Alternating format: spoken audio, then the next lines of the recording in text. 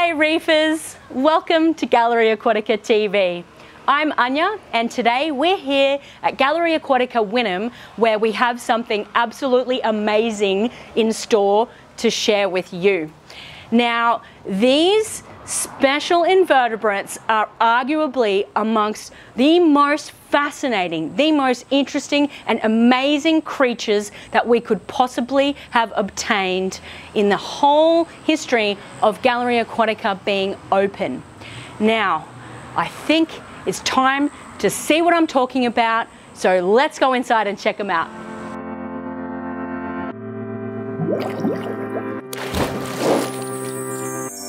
So here they are, our very first obtained pair of Harlequin shrimp.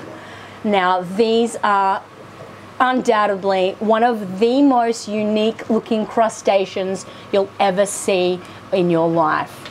They have modified legs and appendages to suit their very unique niche in the reef, and their color is just absolutely beautiful. Their body is white with these blue and red markings.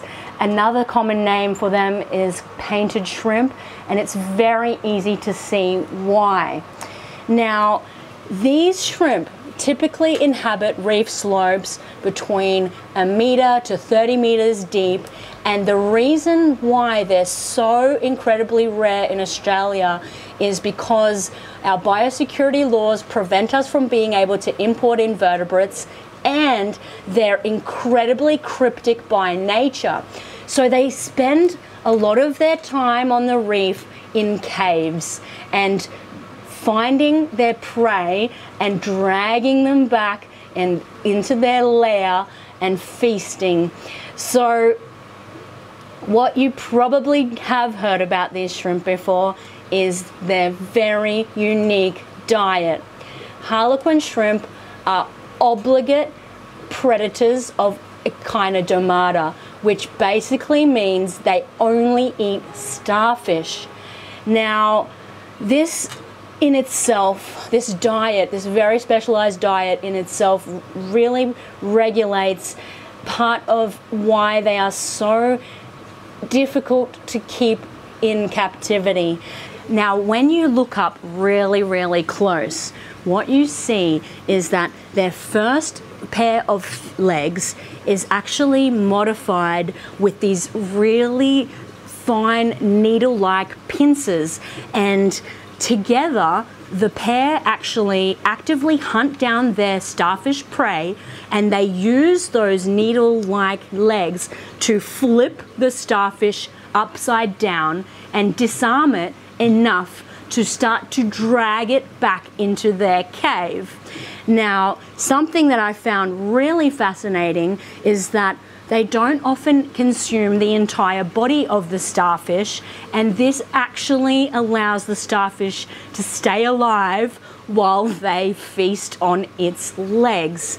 So starfish have tube feet, and they are used both in adhesion and gas exchange.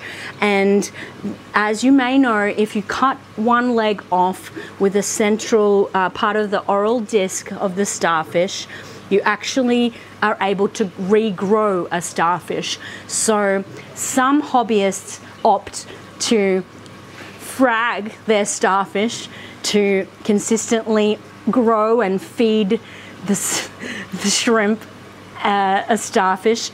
Otherwise, their main use in places like the US, where they're far more common than Australia, they're used to control pest starfish populations such as Astorina. Now, Astorina, there are many species, and some hurt your coral and some don't. It's very hard to identify the different species of Astorina, but they multiply in plague proportions. And if you have an Astorina outbreak, you may very well be a fantastic candidate for keeping Harlequin shrimp in your reef aquarium. Another point to be had about compatibility of reef inhabitants is obviously you aren't able to house these with any fish that are going to eat shrimp. So unfortunately, you've got to be careful of wrasse, hawkfish, pufferfish, lionfish, any kind of predator, of course. But it's very easy to see the appeal when you look close and marvel at just how unique and beautiful these shrimp actually are.